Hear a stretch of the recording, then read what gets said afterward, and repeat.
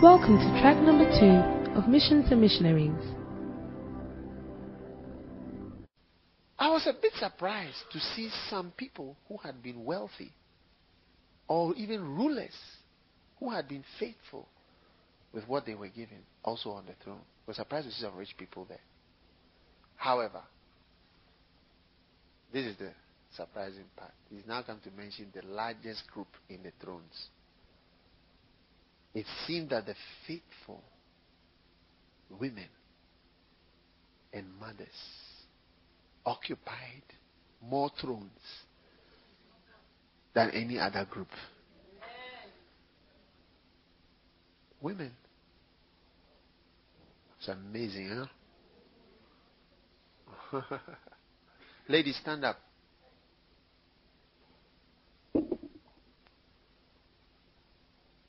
Huh? Is it not amazing? You are so weak. You may not admit it. You are so frail. You are so emotional. You have so many problems. You need a man to come and marry you before you be normal. Sometimes you are so unspiritual. Huh? Sometimes as women get older, they become more weather-beaten and hardened. And they become more, I don't know what word to use. Difficult to reach, to influence. The sweetness is gone. Hardened. Callous. The sweetness is gone. There's nothing pleasant. The pleasantness, the fresh waters that used to come out are not there, but bitterness. The bitterness of life comes forth. And yet, from this group, with more problems than anybody else, comes the highest reward and the most number. You. Huh? Is it not amazing? Because God has chosen the weak and the despised, and those that are nothing, and those that are not. One day I was employing some people, and the only people who wanted to work for me were women. Women. And I said, I work with them. Because the men, they are big, they are busy guys. I remember one guy who was very good at the computer that I wanted him to work. I wouldn't want to work for me. I wouldn't want to work for me or for the church. We work in America for Americans. So listen to what Paul said. Two ladies were fighting. He says, listen, I beseech Euodias and Syntyche that they be of the same mind in the Lord. Because, they quarrel. I beseech Euodias and I beseech Syntyche. Syntyche. It's a good name. You can call your daughter that, Syntyche. That they be of the same mind in the Lord. Then I entreat thee also, true yoke fellow, help those women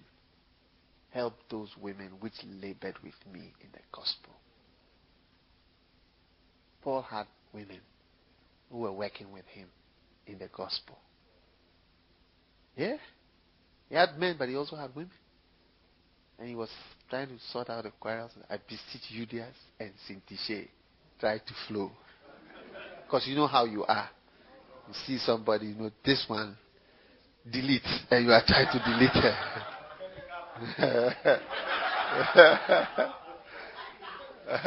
Erase. Eraser spirit comes. Eliminator. Terminator. Start to erase some of the people out. It's a Syntyche and Euodias. You've not heard her name before, you say. She's there. I beseech Syntyche and Euodias. And he says, I entreat thee also, true yoke fellow, help those women which labored with me in the gospel. with Clement also, and with my other fellow laborers whose names are in the book of life. It's powerful, isn't it? Yes. So ladies, it's yours. Oh. Syntyches and Euodiaces. Flow. Be preachers. Encourage your husbands and your beloveds to be pastors. Don't prevent them. Don't take them sideways, backwards. When they are very cool and they are not going forward in that direction. I've seen it. Some of the wives, they really want their husbands to work for the Lord and be a missionary. I remember one lady, I told her the husband was supposed to be a missionary and there was some problem. So I told him, look, I think you should go back and find your job. You cannot work. So I came out of my office and I saw the wife sitting there as though urine had been poured on her. She was sitting, her face. So I said, my sister, what is wrong? And she said, oh, nothing. I said, what is wrong? No, nothing. I said, what is wrong? So my husband told me that he said he should go back to go and do his job. I said, don't worry. He's going to go. She wants it so badly. She wants him to work for the Lord. He has a good job. He goes abroad. He earns dollars, whatever. But she wants him to be a preacher. That's the kind of woman. Syntyche.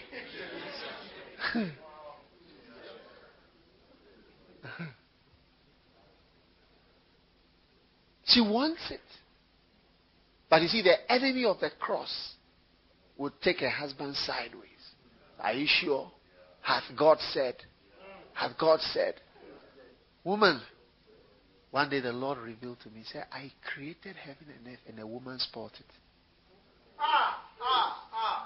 What I created, a woman spoiled it. One woman spoiled everything.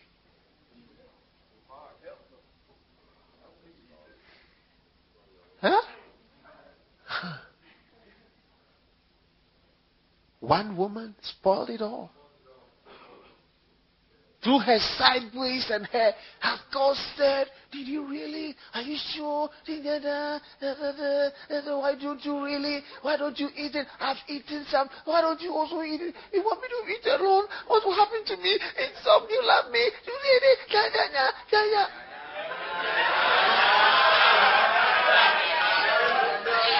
And we all went hell. Sideways.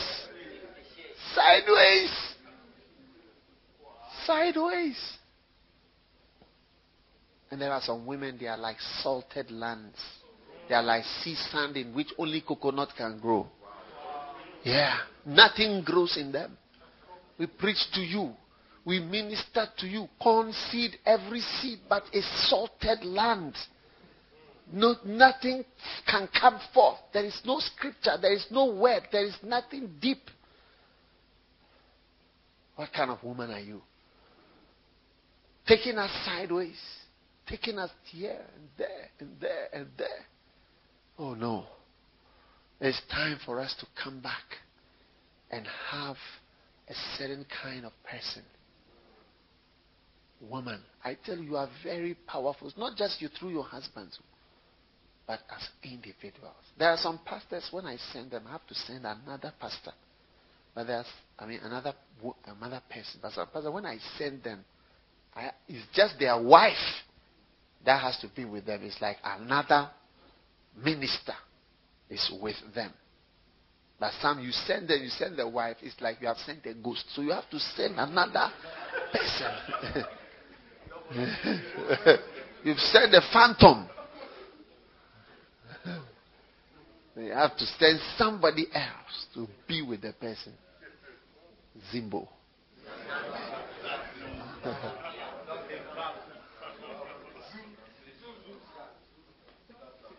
Enemies of the cross. And some of you are not yet married. And you are going to marry someone. Listen, two of us, both the women and the men. If you are a man, do not marry an unspiritual girl. Don't marry somebody who is come to the church because you are in the church. She will change. When the time comes, she will show her true colors. Marry somebody who is in the church apart from you. It wasn't through you. You are not the convert and take, convert and possess. The person was there already.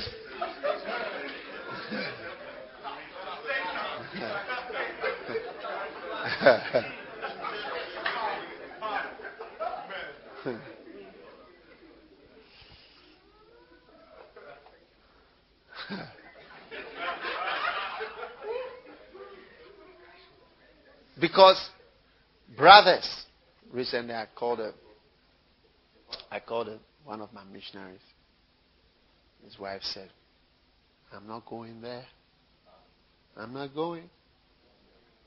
Ziggy-liggy. I said, she said, I'm not going.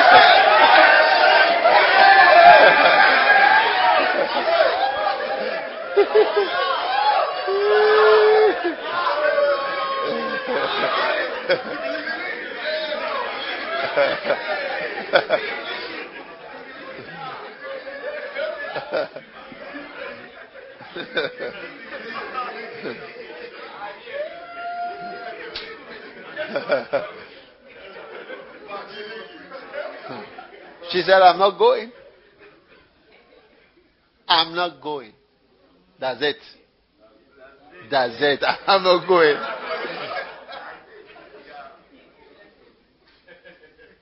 It got to a point. The husband said, I'm still going. I'm going anyway. When he said that, I remember the scripture where Jesus said, I came to set a man at variance against his house. Husband against the wife. Wife against husband. Children against whatever. I tell you. So if you are thinking of ministry as a brother, don't look at how voluptuous the woman is.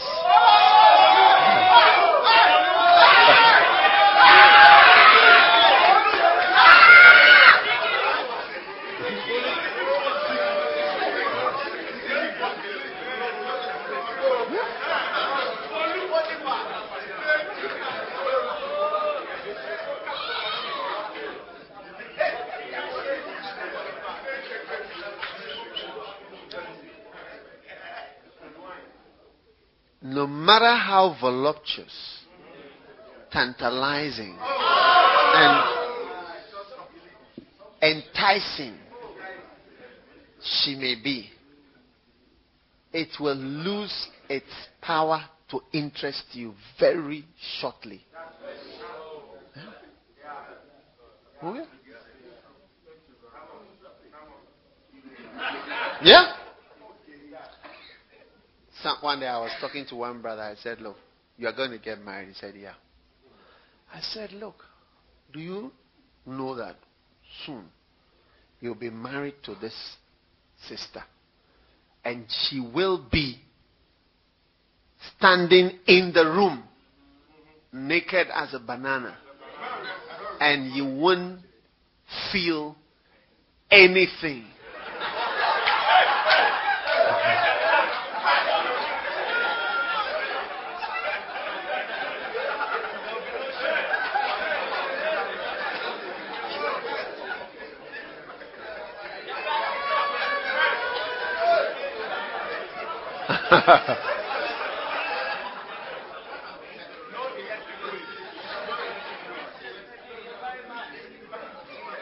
He said, and he was sitting by his beautiful beloved, and I said, look at it. In fact, I said, come and stand. I said, I made the beloved come and stand. He was looking at. I said, can you imagine it? He said, I cannot imagine it. I cannot imagine what you are talking about, Pastor. I cannot imagine it. Yeah. This. I said, look at her. She will not have anything. You will not feel anything.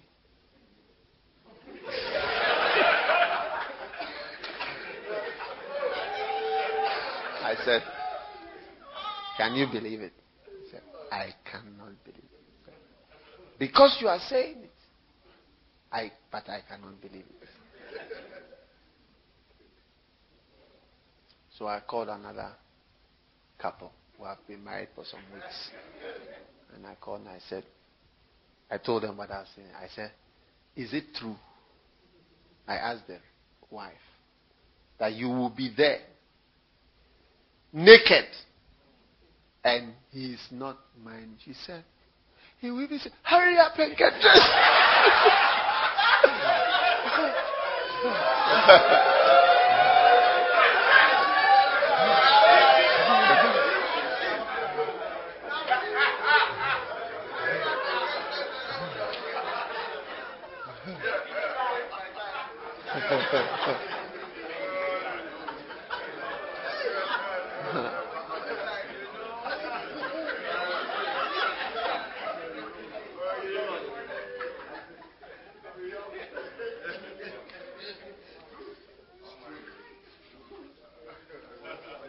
You see, what I am sharing with you, I am drawing a curtain for you to see, so that you see that, oh, that is what it is. So that then you would tell yourself, it is something that is driving me, but not that there is something that I can enchant me or will satisfy me. And therefore, it mustn't be the basis. One day I met a Brazilian brother. So sad. He said, Pastor, I've been fornicating. I can't stop. So one day he said to me, he said, Pastor, I want to be castrated. I want to be castrated.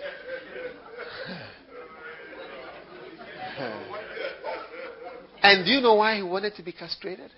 Because when you are castrated and your testicles are removed, the source of testosterone, which is the source of the hormone that causes you to be interested.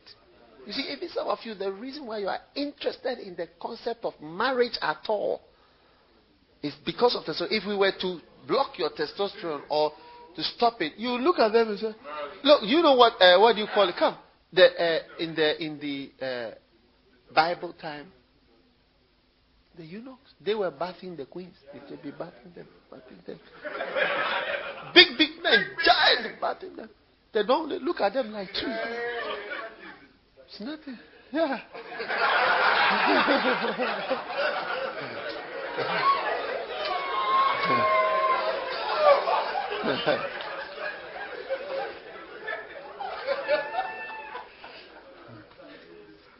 So the brother said, I want to be castrated. I want to be castrated. Because he knows that the source of the interest in all the women that he has been sleeping with was the hormones. You see? And so some of you are taking decisions because of hormones, not the Holy Spirit. So hormonal decisions.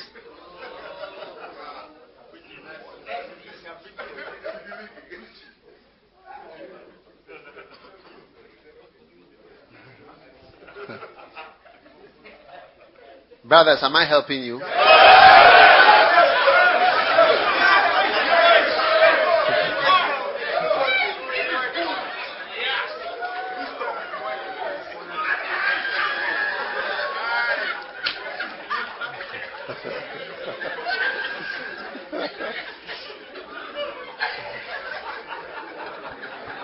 How many of you are not yet married, brothers? All right. So do not use the voluptuous appearance. They look juicy. They look soft. They look enticing. They look like fruits on a tree that must be plucked.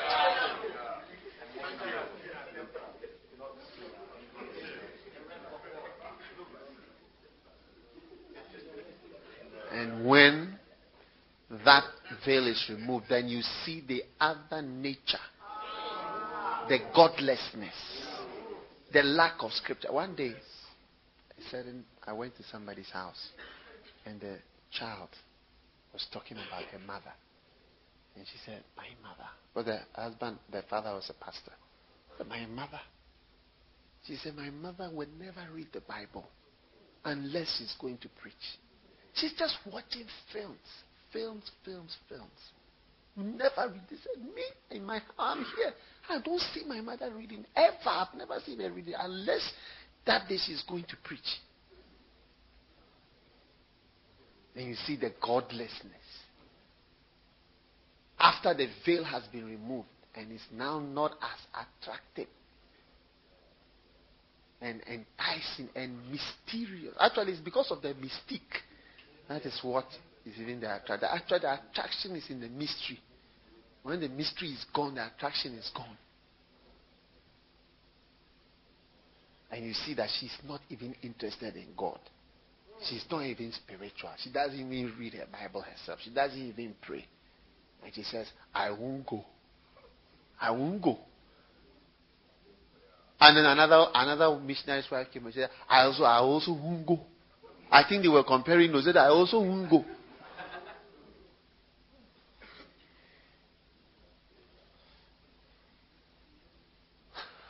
So brothers, don't think that it's only sisters who spoil their ministries because of the men they marry. But men also spoil their ministries because of the women they marry. Because although you may think you are the head, the wife exerts such influence and power. You know, if your wife says, I wouldn't come to church, and you are the pastor. One day I saw a certain wife, she said, I wouldn't go to church again. And she said, I'm going to another church. Yeah. I've never seen a pastor more humbled by that thing. Because then you are going to church, your wife says, I'm going to another church. It was very hot. Because it's just you go to church. It's like your wife, who is in the house, is saying something else by her actions. So, brothers, watch out. Leave them. Watch whether they are really spiritual. Every woman, even the most beastly of them, they all want marriage. And they will do almost anything to be married. Be the most unspiritual, they will pretend to be spiritual. They will flow. One brother, he went to a church. He went to lay hands. He was ministering. He laid hands on the sister. Receiving the Spirit, smiling, lifting up her hand. Today you should see her. The most difficult, hardened, and yielding and bending. Oh, a disgrace and an embarrassment to her husband. But I remember, because I remember when they were getting married. And I saw how she was flowing. I said, these things, there is more to it than you see in the eye. So brothers, you, the brothers who should have been standing.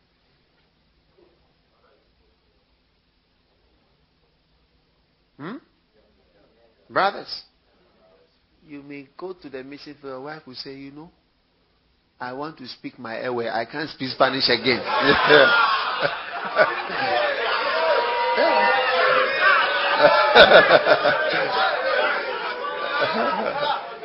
I can't speak it again.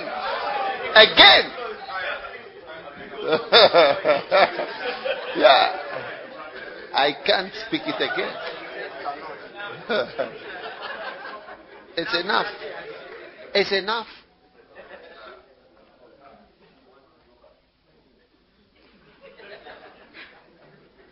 I won't speak it again. Are you listening to me? Yes.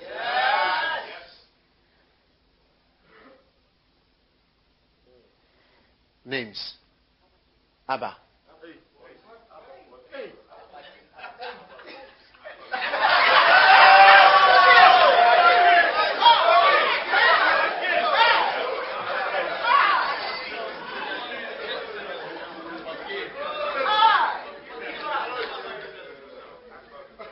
Abba, isn't it? That's Nana, isn't it? Baba. And that's Marcella. And that's Irene. And that's who? Gillian. And that's who? Natasha. And that's who? 2 Natashas. Are you twins? You are friends. And that's Margaret.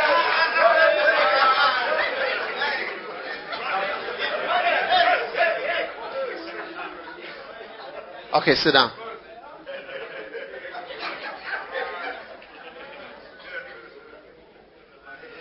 Are you listening?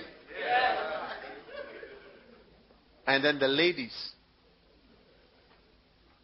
I was telling the brothers, when you are getting married, don't be moved by those things. And the ladies also say you are being called by God. I remember some sisters in this church say, God has called me. I want to be a church planter. Glory be to God. I want to be a church planter. This and that. Then, one day, I saw the sister. She was taken off somewhere with a brother from an Orthodox church. An Orthodox church, not that it's not a good church, but it's like the vision that we have to do church planting and so on. It's not the same there. And you realize that now the person's ministry is over. One sister, she was working for the Lord. The husband will call her. Talk to her. But you are wasting your time. I don't want you are doing this and that. Oh. In fact, a woman who is married to someone who does not want to allow her to do what she wants to do is one of the top 2 or top 3 seniazos. Top 3. It's in the top 3 seniazos. Do you know seniazo? It's in the top 3 of life. Yeah. If you are married to someone, you want to work for God, and you love God, because soon, either marriage, childbearing, those things, wedding, those society things, it will soon be over. It will be nothing to you. Then your life's passion will be coming forth, and you can't do it too, because you have married an enemy of the cross, who minds earthly things, and whose mind is just on this earth. And you are a carrier of the cross, and you are married to an enemy of the cross. Hey.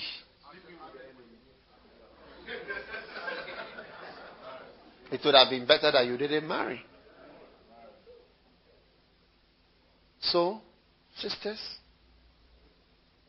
we are often impressed by the nice, suave, smooth talking, handsome, car key swinging, mobile phone ringing, deep voice brother.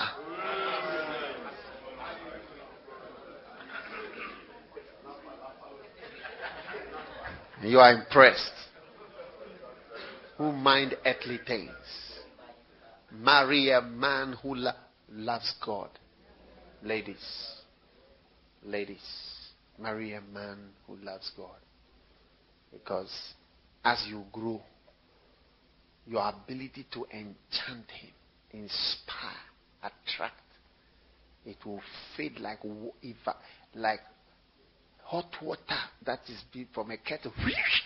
It's finished.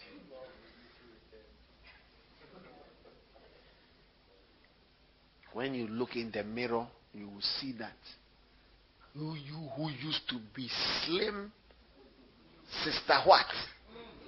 You have turned into an amorphous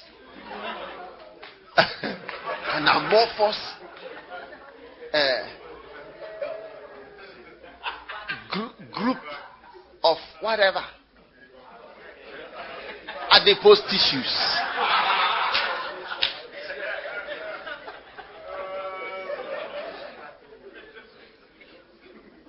Your breasts, which used to be here, are now reaching your belly button and below.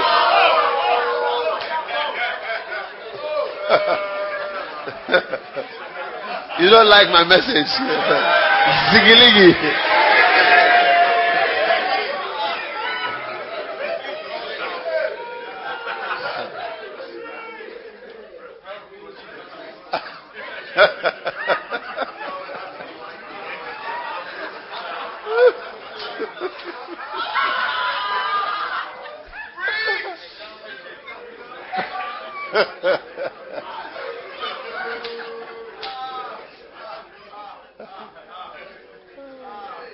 Yeah. You see, your beauty is... That's why women can't stand each other at the point. But they know... You understand? That it's vanity. And that he was interested in me for 5 seconds. Now he's interested in her for another 5 seconds. Because she's mysterious to him. And then he'll go and be interested in, well, I'm not mysterious anymore. So he's interested in another mysterious person. They don't like each other because of that. You see. So ladies, what will keep him is a certain spiritual tone of heart and mind. But not your body. Not your face. Not your finger. Your finger. Your finger.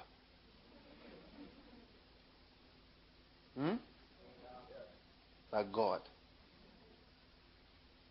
Because when you are a spiritual man and the wife has changed in her bodily shape, you will... One brother, he said to me, I asked him, do you love your wife? Well, I'm not sure. And I said, why? He said, she's too fat. You know her size? Her size would be about... even Lillian, stand up. Even she's bigger than the girl. She was smaller than this. Yeah, she said she's too fat. So I said, hey, is this what you are calling fat? She said, yeah, she's too fat. That's not how she was. And I said to him, do you love to talk to your wife? No. So why? I don't enjoy her discussion. Hey. And he said, you used to ring me for hours. Now you don't enjoy talking to me.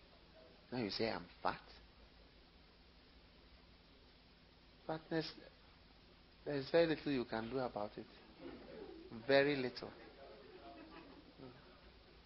But a spiritual man will say, this fatness is a cushion for me.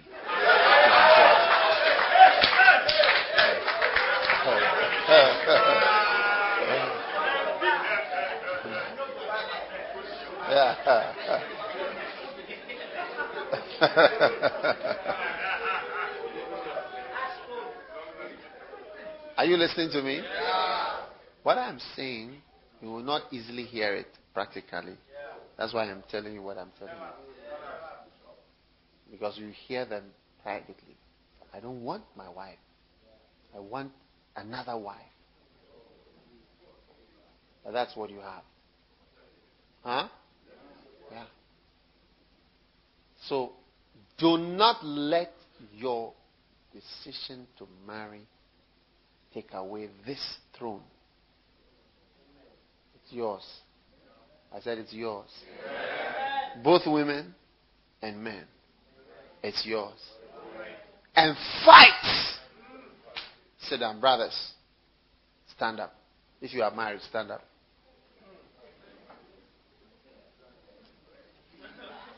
I just want to tell you that your wife is not God. In fact, she may be very far from God. Huh? Follow God, not your wife. God is the one who saved you. Your wife didn't save you. Your wife didn't shed her blood for you. Follow God. Be strong. Lead. And be a great person in the house of God.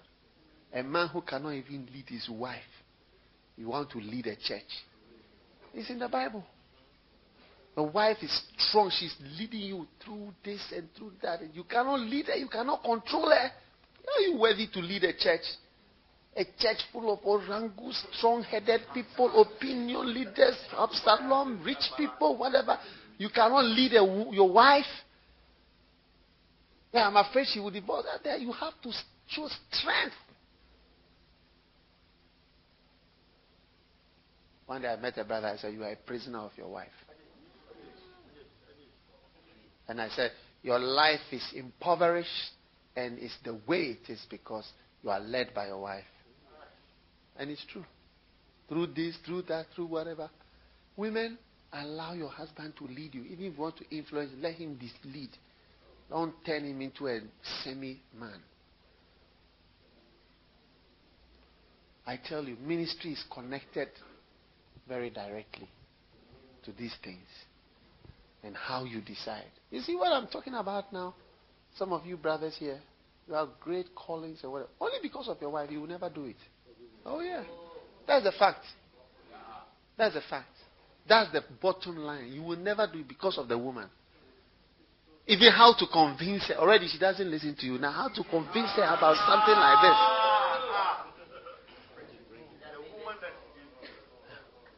It's difficult to talk to her about so many. Do you know one of the people most difficult to talk to is your spouse? Huh? To convince, to lead. Oh man.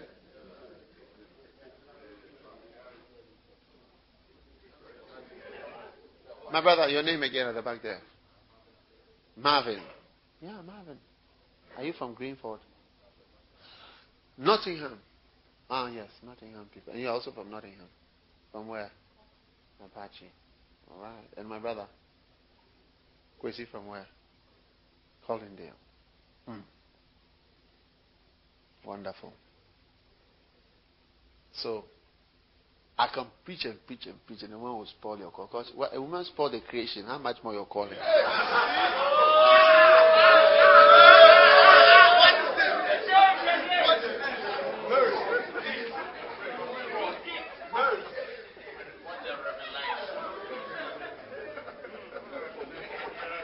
God himself created and the woman came and scattered it. How much more your calling?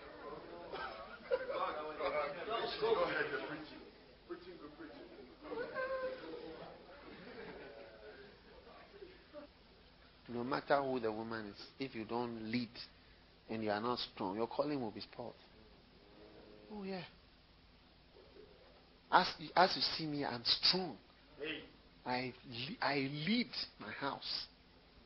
Oh yeah. What I do is not always what my wife does. Many times I do what my wife does not want me to do, and I do it because I have to do it. And sometimes when I'm preaching, I say, no, you shouldn't say that. I say, when you preach, say that. When I preach, this is what I'll say. When it's your turn, then you say it in those words. Otherwise, I've become you. And my words have become your words. And they are not my words anymore. When I want to preach, I preach the way I want to preach. When it's your turn, because you also have a chance to preach. And when you preach, you say it in that way. Yeah. And things that I want to do, so this is what I'm going to do. And I'm going to do that. Sometimes I sharpen my forehead. This is the direction it's going. Do you think we'll be here if I was just, you don't want to do that? No. We'll not be here at all. So I'm going to start a church in South America. We'll put on the television and then you see South American airplane crashes into mountain or whatever. I said, okay, I'm going. Bye-bye. I'm going to this place where a plane has just crashed. You get up, so I'm going for a camp. I'm going for this. Then you put on the television and you see American Airlines take off and the engine, those round things it falls off. And the whole plane goes to fall into the sea. Then you are going to sit on a plane. I went for a camp in America and I saw some of the pastors will not even bother to come for the camp. And that time it was September 11th. They are just when you're going to board the plane, you see soldiers in America with guns at the plane and at the airport. I've never seen anything like that before. And you see, I traveled from Ghana on planes, frightening planes. When you sit, everybody is looking. When somebody gets out, everybody is looking at the person. Hey! And you are not sure what is under the plane. If there's going to be suddenly pull. And then that's it. Very frightening. Do you think that if I was just following fears and feelings and what have you, would you think we will be here today? No. We don't follow fear. We follow God. We don't follow wives. We don't follow women. We follow God. And We follow God. We follow the Holy Spirit. Okay.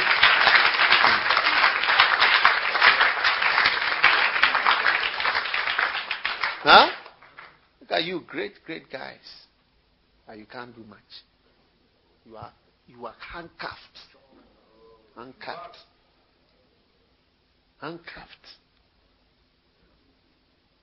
Why do you think Pastor Obi is in Kenya? Because he's following you? No, I don't think you told him to go to Kenya. Did you tell him to go to Kenya? Huh? I didn't. Yeah. To live your secure life here? Did you? No, I didn't. Yeah. Were you not anxious when he was going? Because just before he left, one of our church members' brother had been shot from carjacking. And I hear it's very rampant there as well. So... Yeah.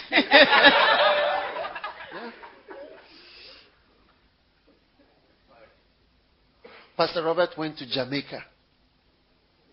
When he left, he was there for 24 hours or so. Went in and came. By the time he was at the airport going, they have murdered 8 people in the town on the news.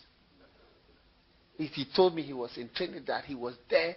They were having, church or something, and then suddenly there was some commotion outside, some gunshots were people, and then he and he said, "Look, let's just go down, this and that." Then he saw some people outside, they were just playing cards and so on. He said, "This here shooting and killing, and this is normal. We just be playing our cards here.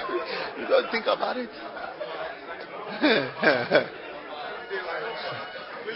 And do you know where they were living before? They were living in Geneva, Switzerland. Earning thousands of dollars. But you see, he's got a very good wife. She would love to work for God. Avida would love to work for the Lord. She loves it. They pray that you marry a good woman who loves God. Amen. She will always encourage you, and she will not say, "I'm not going." Because there are some people, because the wife works at the United Nations and is earning so many $1,000 a month. She told me how many $1,000 a month that she saves. Thousands of dollars every month. Saves, not after using everything, saves. How many women will walk away from that? Instead of my security, my life, my children, my this, my that. You see, what a different kind of person. This is the kind of woman that we are looking for. And not somebody who will stand up and delete a call of a man, a throne, the eternal destiny, not just a few 20 years and 16 years left that you have, but the eternal destiny of him and you. You have deleted and erased it and cancelled and obstructed it and used your powers to, prevent it from happening. Listen carefully to what I'm saying.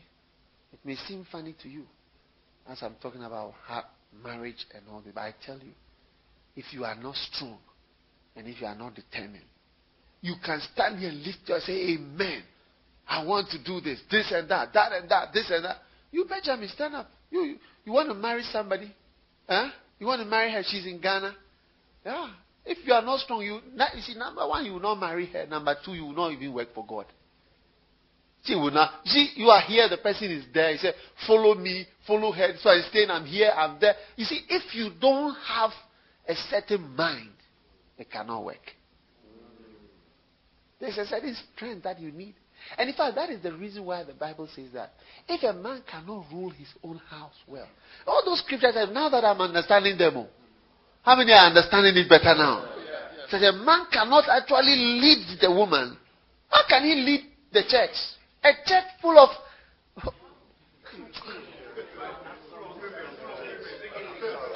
Sometimes I look at the people in my church. I have professors in the church.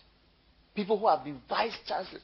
Every Sunday when I preach in church, I have a vice chancellor of a whole university sitting there. Lawyers, millionaires, doctors, what have you, accountants, people, they are all there. Everybody with his mind. Yeah, everybody with his opinion. How can I lead these people? if I cannot even lead my own wife? And I cannot lead. There are times when my wife is crying, when I see that she's crying, I just go away. I don't follow tears. I've learned not to follow tears. It's not only a strong quarreling spirit that can lead you. Tears can also lead you. Moods can lead you. And other forms of whatever. I've said, this, I will not follow this thing. I know this thing. I said, you finish just now. You finish right now. No, you stop. I'm preaching a very good message that needs to be in a stadium or satellite. A satellite or, something higher.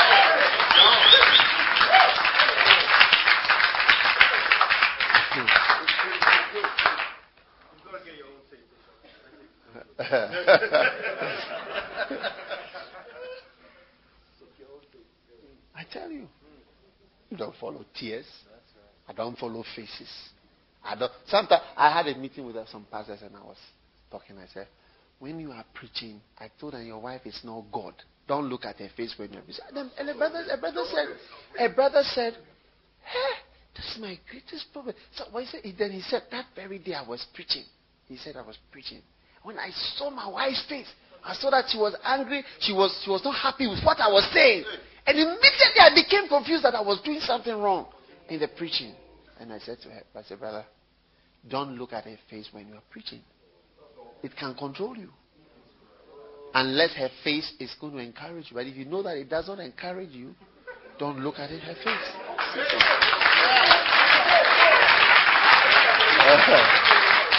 Zimbo.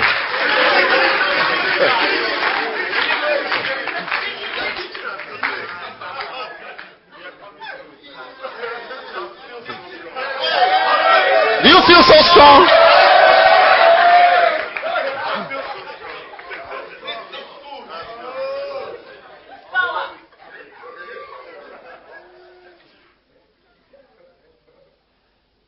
Fear. There are two spirits that worry women more than men. I didn't say it. The Bible said it. It said, if you be daughters of Abraham, you will do well if you are not afraid with any amazement or emotionalism. Afraid, fear, and emotions. They are not two things you must follow. Follow God. Don't follow fear. They are afraid. So one day I told my wife, if I die, you'll be okay. Be okay. And the children will be okay. Sometimes children of fatherless people are better off than people with fathers. Many of you, your father didn't look after you, but you are okay. Are you not okay? Yeah. Or? Yeah. You're surviving. One day I was standing by the dead body of one of my pastors. Dead body of one of my pastors. And the doctor of that department came to me and he said, don't worry. People will be saying, Lighthouse, why the pastor died? God is not with them. He said, don't mind them. He said, my father died when I was in my mother's womb. Yeah, he's a special surgeon. He said, my father died when I was in my mother's womb. He said, if my father had been alive, perhaps I would not be who I have become, the only one in Ghana. He said, God take care of me. He said to me, death is part of life. It's part of life. Death is part of our lives. It's death. It's something that we will experience. It comes. He said, you'll be okay. God takes care. He has a way of taking care of us. In a short while, you see that God has taken care of you. I said, my children will be okay. I trust them to. At the end of the day, some of you, your fathers were alive, but you were doing things they didn't know what you were doing. Am I right or am I wrong? Right. So true.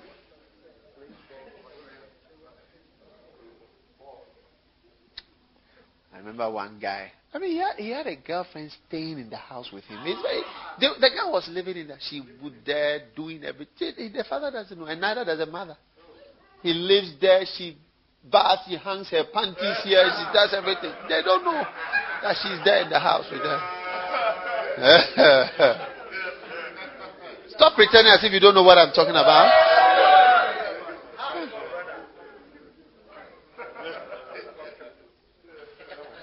Huh?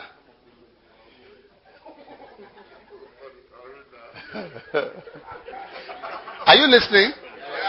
Yeah. We don't follow fear. So one day I sat down with my wife and I said to her, tell me what to do if you die. Advise me. What should I do if you die? Because if you were to die, I would really want to talk to you so that you advise me what to do. Because I'll be hot, I'll be alone. I will not know what to do.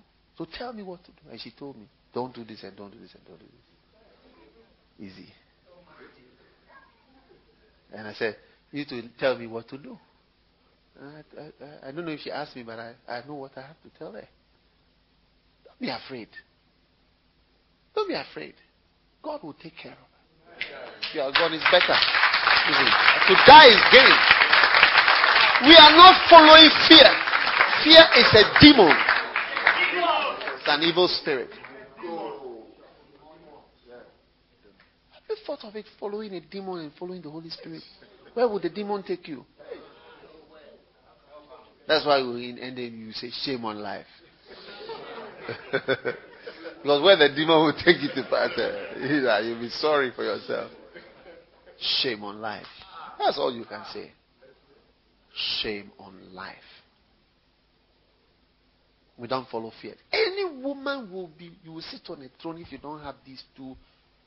Fear does not lead you. And your emotions or amazement does not take over. Amazement is when thinking processes are paralyzed and something else takes over. Amazed. No. Cool down. Relax. Calm down. Think. Logic. Let's move. Many women don't use logic. We use amazement. That's when you do well as a woman. When you are not amazed. You see someone riding a bicycle, a motorbike, he's sitting at the back, say, hold it. I don't know what to do. I say, don't be amazed. Sit down quietly. Hold the person, hold the bicycle, and move. Don't slip to say, I don't know what to do. You are going to kill yourself.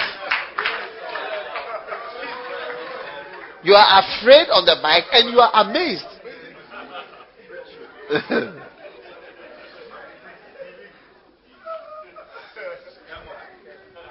Zavelugu.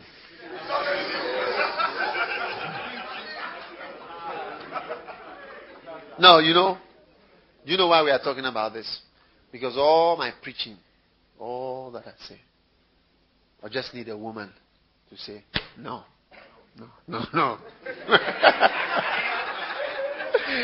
Yeah, no.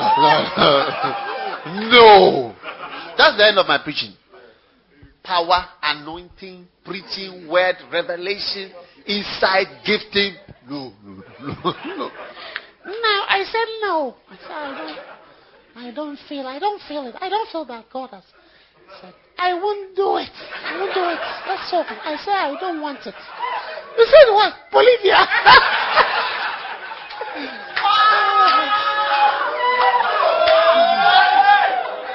It's finished. The whole camp is over. Just one word. That's the end of everything. Is it not amazing?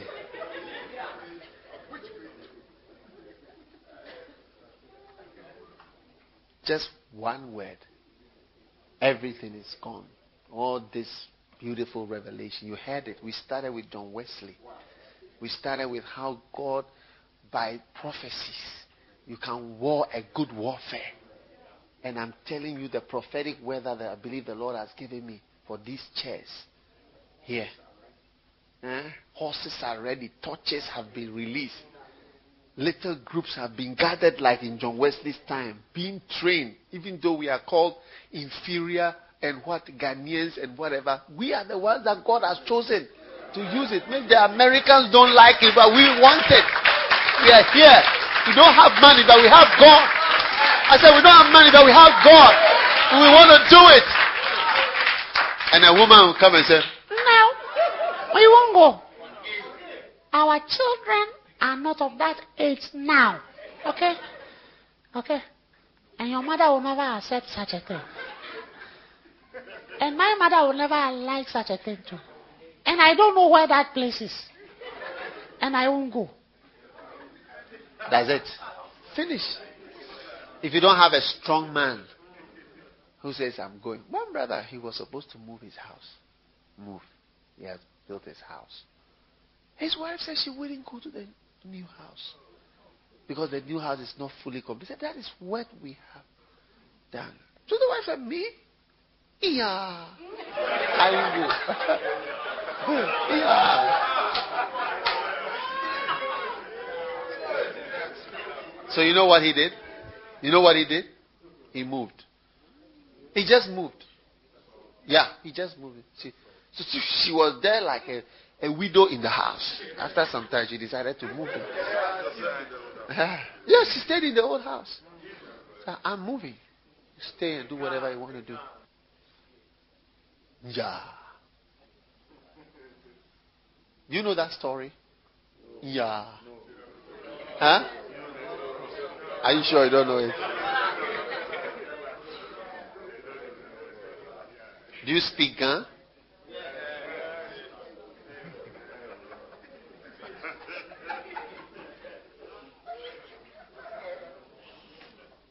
Now, if you are Ghana, see, every tribe has some features that are peculiar.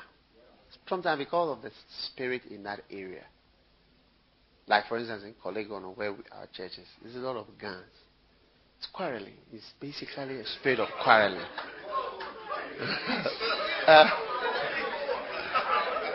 And when a woman is a gun woman, Paul said it. He said, you Christians are slow-bellied, this, that. There are some features sometimes. And in the terms of the guns, you find out that they tend to be unyielding. When I met one brother, and he was saying that, his brother had gone to marry a certain girl. And he said that, then the wife made a comment and said, when he was married, he was looking at ties. She said, it's not easy for him in the house today. The girl has got 7 sisters. All are divorced except her. And she is not divorced because the husband is a pastor and try hard to keep this gun woman at bay and in the house. And you see, that thing, if you don't take care, it can lead you to your own destruction. So if you are a gun, you are a woman, be very careful, because you think that you are just whatever, but before you realize, you have become a witch. And there's this brother whose father was talking. He says that, if he goes to heaven and he sees Peter, at the gate, and Peter says that he should go to hell, he will say, Peter,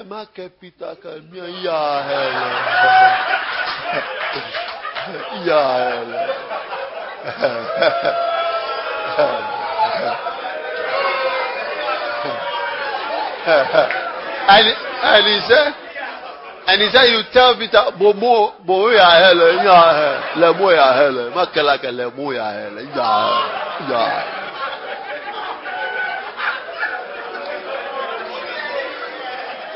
Peter rather should go to hell. He is not going to hell. And the guy is talking that this is the argument that he will present at the gates of heaven whilst you are on earth. He, Peter, rather should go to hell.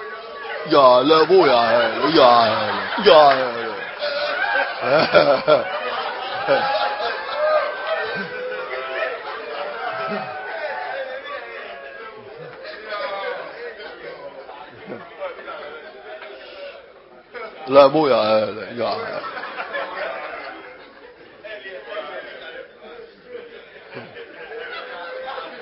you listening? So please, it's very important. Humble yourself. All my preaching can be deleted by one. Yeah.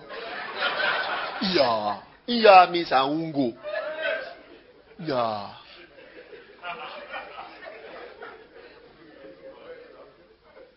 One lady said, I'm not going. She gave me about 10 reasons why I'm not going. She said, I'm not going. My child is this. My this is that. I have this to do. I have this sickness.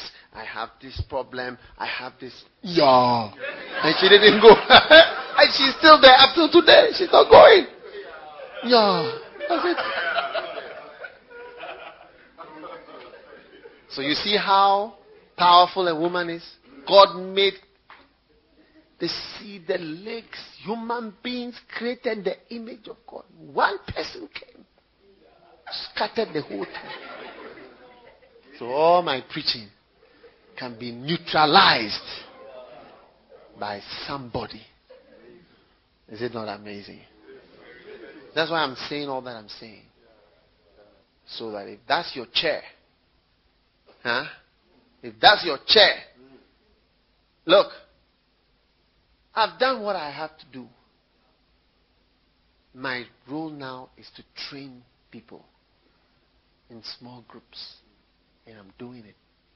I paid the price I have to pay when I was 25 years old.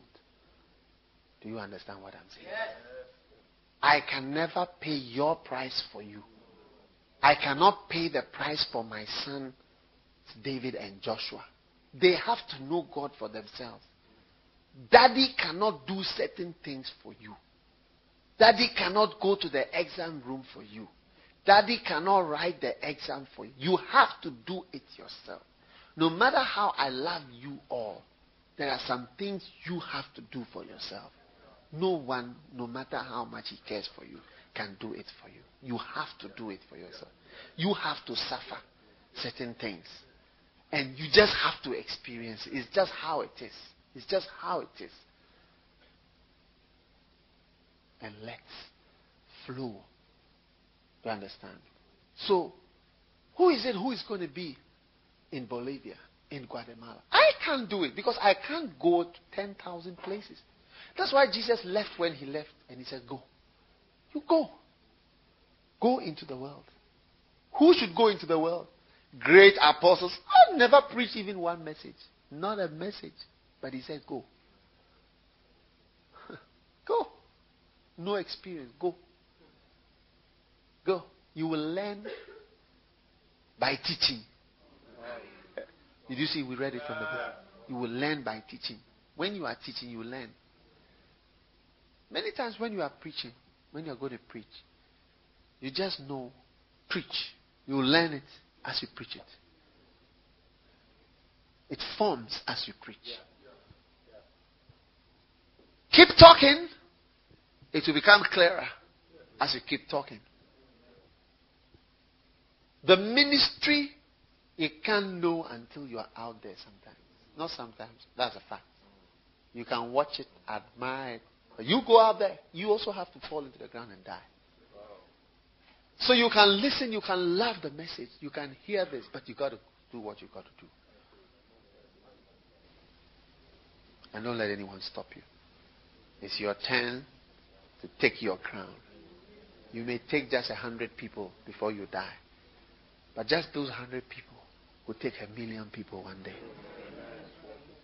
And it will be worth it. In California. Small little apartment. He wrote a letter when Papa Hagin died. And he said in the letter to the church, he said, and I hope to join you soon. He said, I know of no one who has influenced more people than Kenneth Hagin in the ministry. And you have gone to be with the Lord, and I hope to join you soon. Glory. He doesn't live with palaces, with golden forks. He lives a little apart. There's nothing here.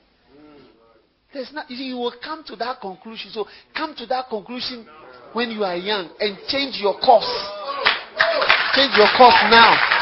Don't be old when you come to those conclusions. Don't be withered and weary and tired of life and everything is over. Then you say, what Bishop said is true.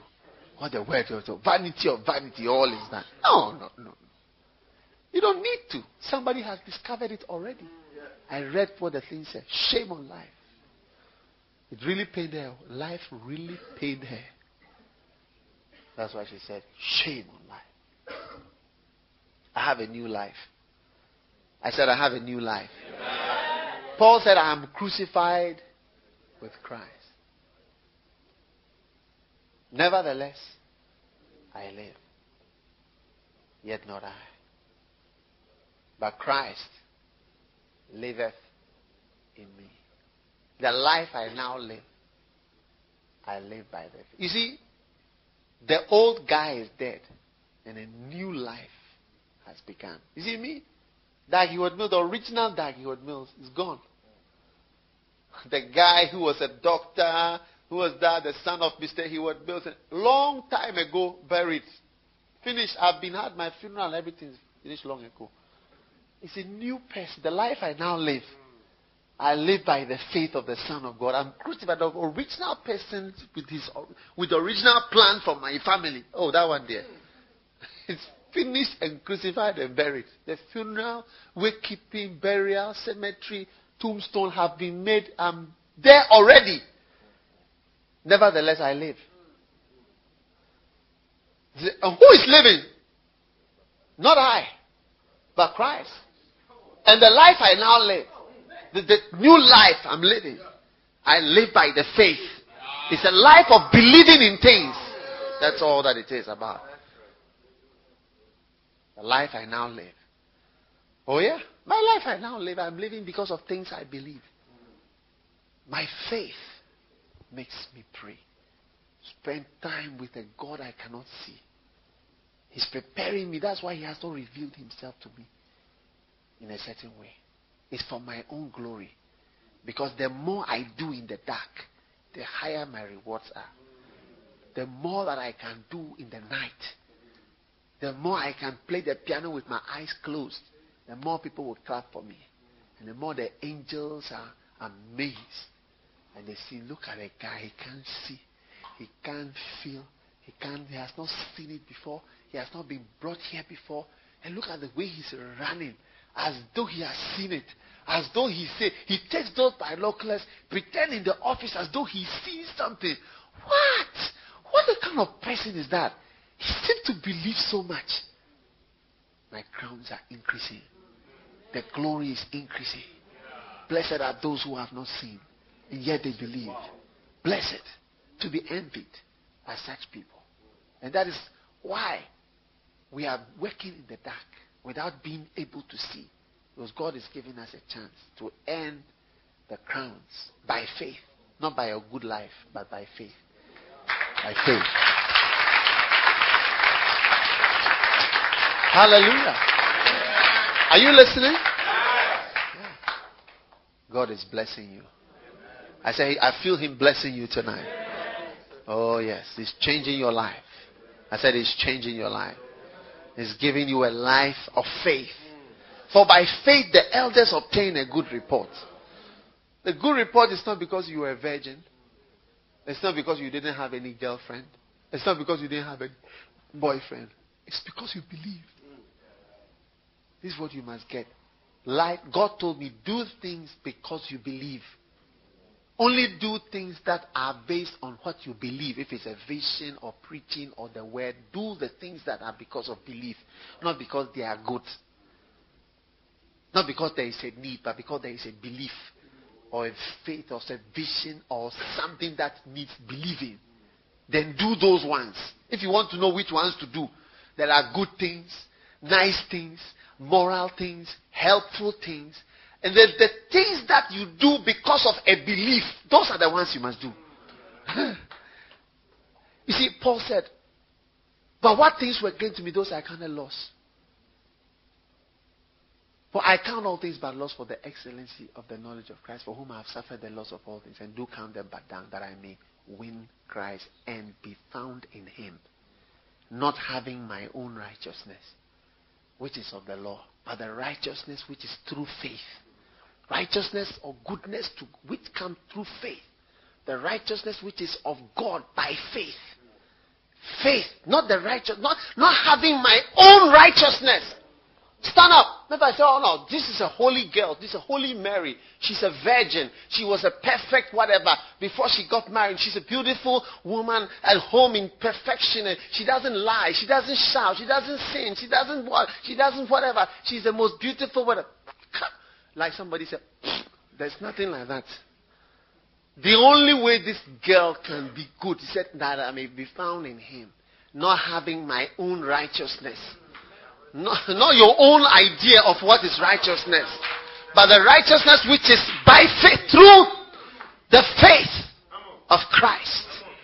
That is what is going to, that's what makes me righteous. Not because I have not done this or I have not done that or I have done this or I have not done that. It's that you believe in things. That is why the elders obtained a good report through faith. And not by being a drunkard, not a thief. That's why Joseph is not the man after God's heart. Joseph is not the man after God. The man after God's heart is David the murderer, David the adulterer, David the whatever. All the good things you did. Joseph is the one. By our way, we would have chosen Joseph. We would have said Joseph, the guy, he didn't sleep with Potiphar's wife. I mean, some woman is coming, a mysterious queens, whatever, she's coming, Potiphar and her, whatever, she's bringing herself. He said, no, I don't like it. You are a young man, you don't have a wife, you have not slept with anybody, been in prison for a long time. Somebody is giving you a free scholarship like that. Sleep with her and just be happy and let things move on. No, I don't like it. Joseph, we would have chosen, wouldn't you have chosen Joseph? David was peeping. Bathsheba was bathing. He was bending and looking. All of us have peeped before. Have you not peeped before? Huh? Have you not peeped before? David was peeping. David was peeping. How many have peeped at pornography before? You peeped. You peeped on the television. You peeped through the holes. You peeped at things you shouldn't peep at. David was peeping. He was peeping at Bathsheba. I said he was peeping at Bathsheba. Then he went further and he slept with her. Then he slept with her enough times to make her pregnant. Then her husband came and he killed her. And God said, I like this guy. Joseph, who didn't sleep with the person, never said, this is my man after God's heart. Just let him live his life through. The only thing they said about him, by faith, which was the only act of faith maybe, he gave commandment concerning his bones.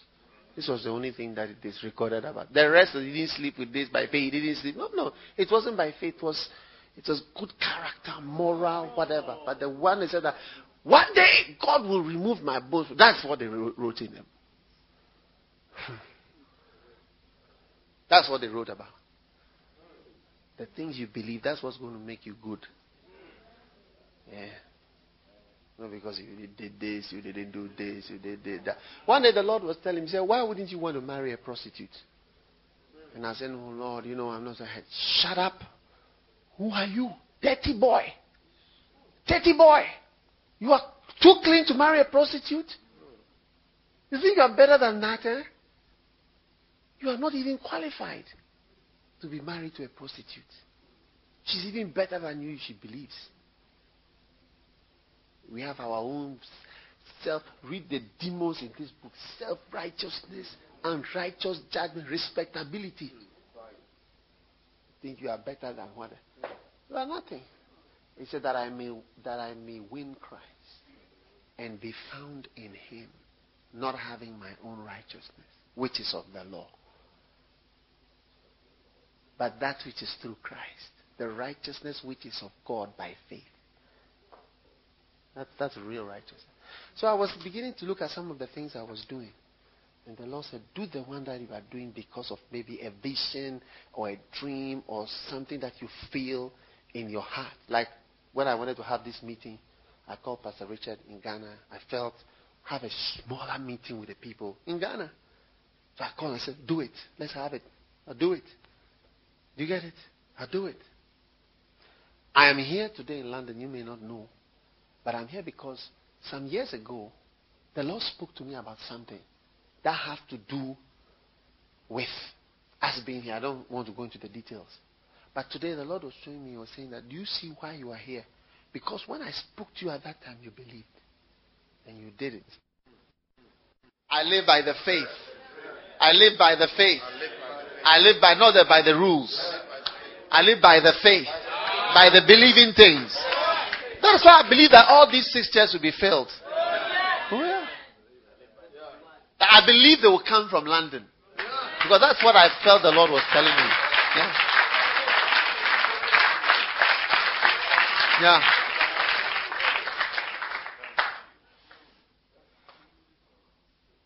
And I live by the faith that I have in God. And I believe with all my heart that God is going to raise up people. And that even some of my children and sons and daughters in the Lord, they are going to be wilder than I am. I mean, like when I saw the cross, the guy was holding the cross, marching in town in Banjul. Glory to God. I missed my chance to take my cross. So my son has taken his cross and has moved through the system. What do you think? It's powerful, isn't it? Your goodness is not, you didn't do that, you didn't do this, you are kind. So don't worry, when you sometimes feel so bad, how many sometimes feel so, you feel so bad? You have bad thoughts, bad ideas, bad feelings.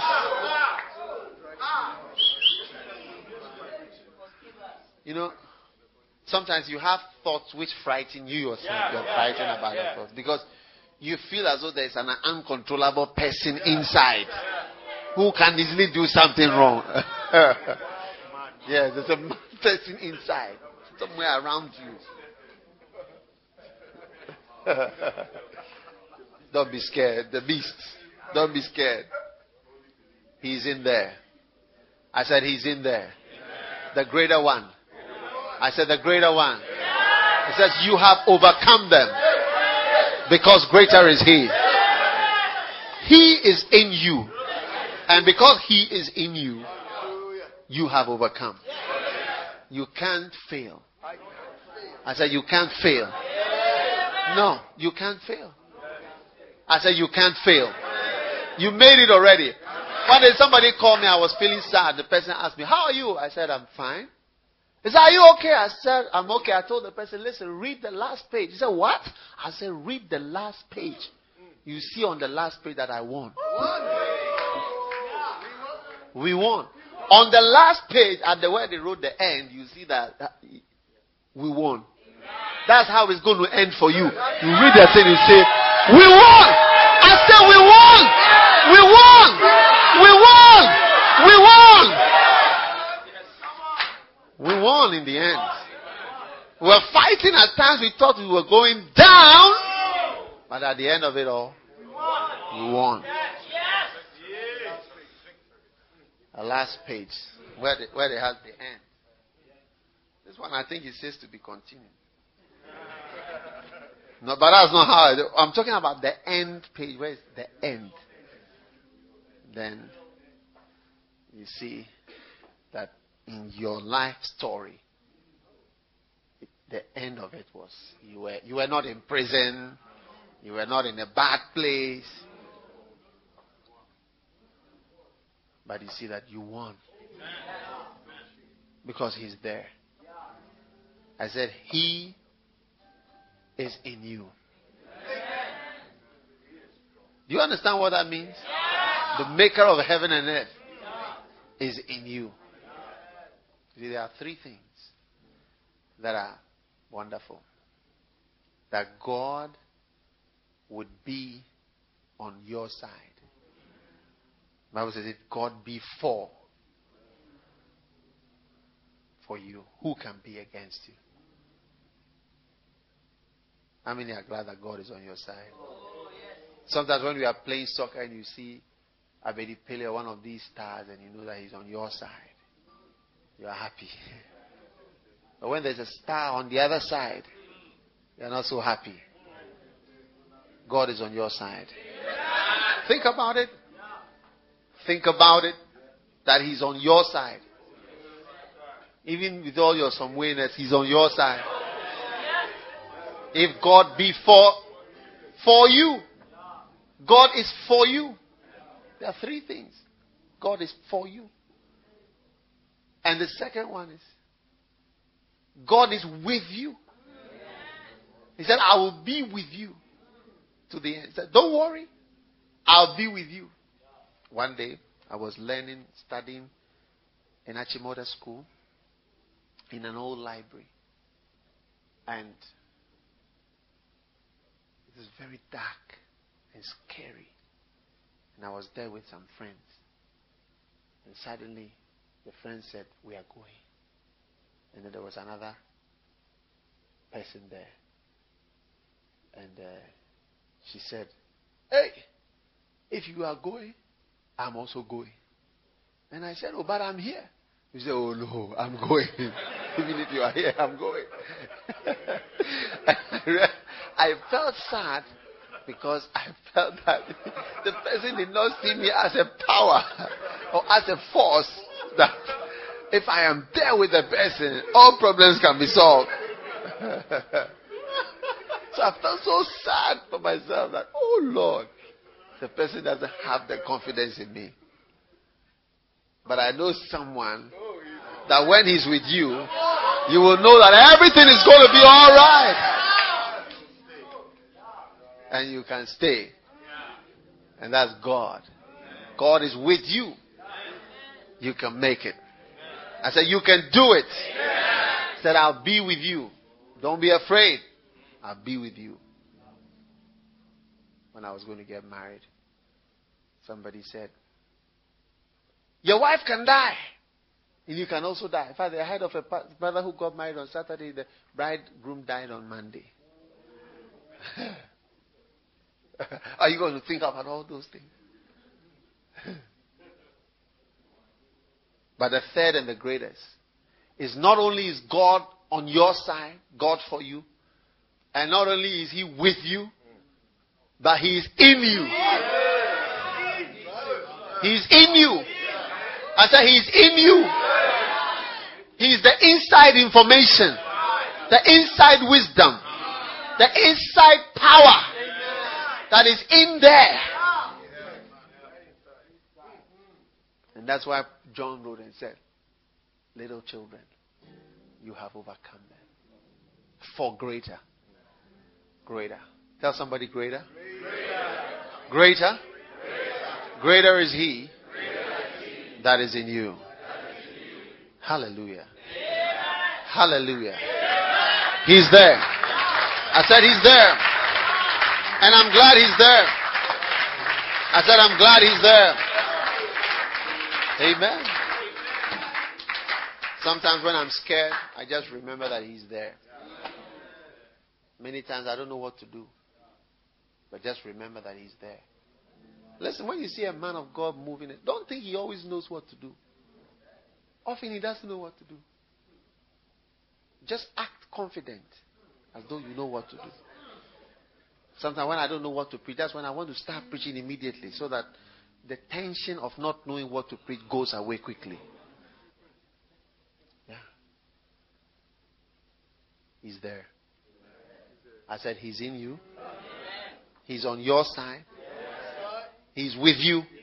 How can you fail? How can you fail on the mission field with these three? It's not possible. You won. I said you won. Read the last page. When you seem to be going down, just tell people, read the last page. Just read the end. See how the whole thing worked out. You see that I came out up there. I was on top. I won.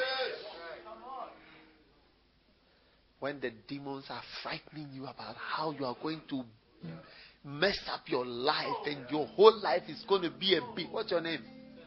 Bernard what? Quarantine. Did I ask your name the last time Nanda, are you the one I asked your name? Okay. You know? Tell the devil, stand up and tell the devil, he's in me. He's in there. He's in there. The greater one. I can't fail. I can't go down because he's there. I'm making it. I said I'm making it. Are you making it? Are you making it? Yeah. Think about it. You go to Bible school, you don't have even 1 day of experience, and they send you to the world. Not, to the next door house, or they send you to the world. Pastor Richard, to the world. Go. But here you are. You will learn as you teach. Pastor Richard, remember when I sent you to London? You didn't have any experience, but you learn as you teach. Is it not powerful to learn as you teach? Are you not excited that you can learn as you teach? It's great. Powerful.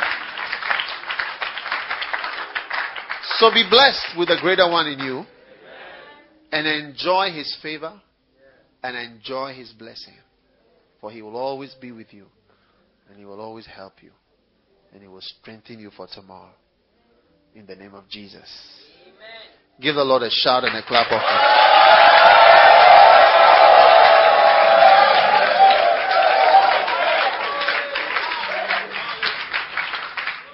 Amen. I'm glad about the last page. Now the end of it all. I'm up there. I made it. I said I made it. I said I made it.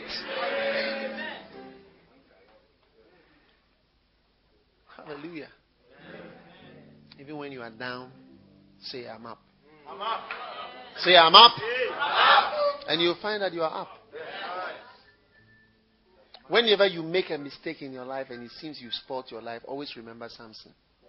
He killed more people when he was blind than when he was alive and moving, and he has not made any mistake in his life. He killed more. I said he killed more. You are going to kill more. After your mistakes, after your problems, after your situations, you are going to do more for God. When the devil is trying to wipe you out, the devil is this type of final strokes. It's like you are finished. Finish over. Last whatever warning. Finish. That's how he is. But it's not true. Always remember Samson. When he was blind and grinding the mill, he said, God help me. Remember. Oh, I should help you. I can help you. How can a blind man work for God now? How can a blind man do anything? I was strong. I couldn't do much. I wasn't blind. I couldn't do much. How can a prisoner do much? Paul did more in prison than when he was free. Today we are reading. We are quoting what he said in prison. But what he did when he was free planting the churches, that's Turkey. It's the Islamic nation of Europe. All the churches are mosques and it's an Islamic nation. But the work he did when he was in prison, that's the one God used. And he's using 2,000 years later. That's the one that's working. It's amazing. It's amazing. So come out now. I said come out now from your mistakes. Come out from your failings. And come forward. Come forth with strength. For there are greater things with the hand of God and the strength of God for your life. Victories. I said victories.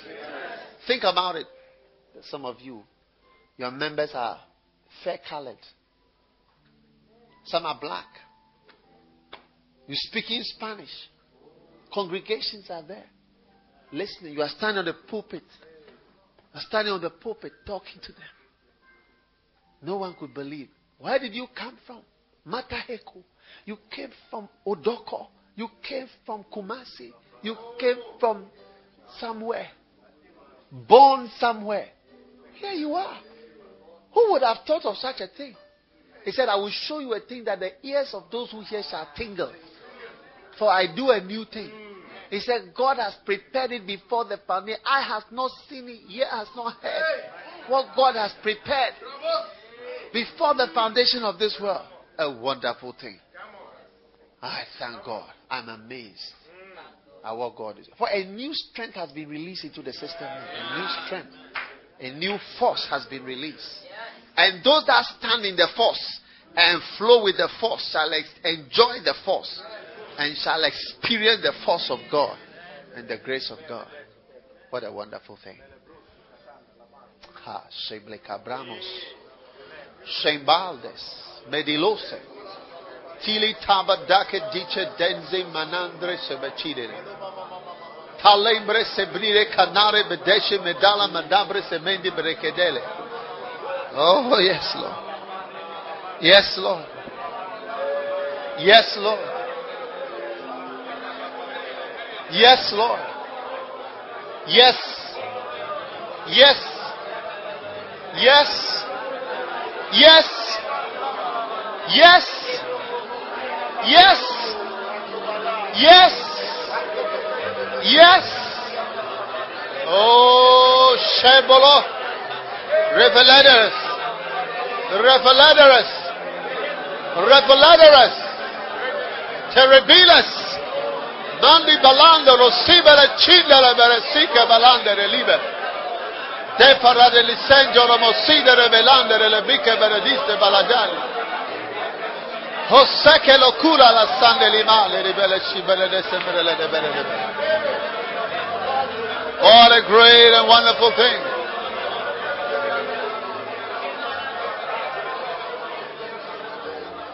What a great and wonderful thing it is. What a great and wonderful thing. I go gladly. I go with the joy, the gladness of a boy bounding away from school. I go. I feel so strong. So strong. Be strong now. Be strong. Be strong, for I have strengthened you. I've strengthened your right arm. And I've strengthened your left arm. For you shall be blessed as you are stronger in me. Strengthen yourself for the purpose for which I have called you. Blessed be the name of the Lord. Blessed be the name of the Lord. In the name of Jesus Christ. Hallelujah. You may be seated.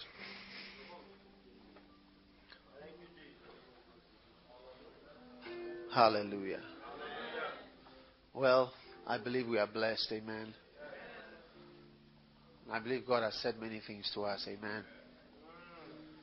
And we are all going to go out of this place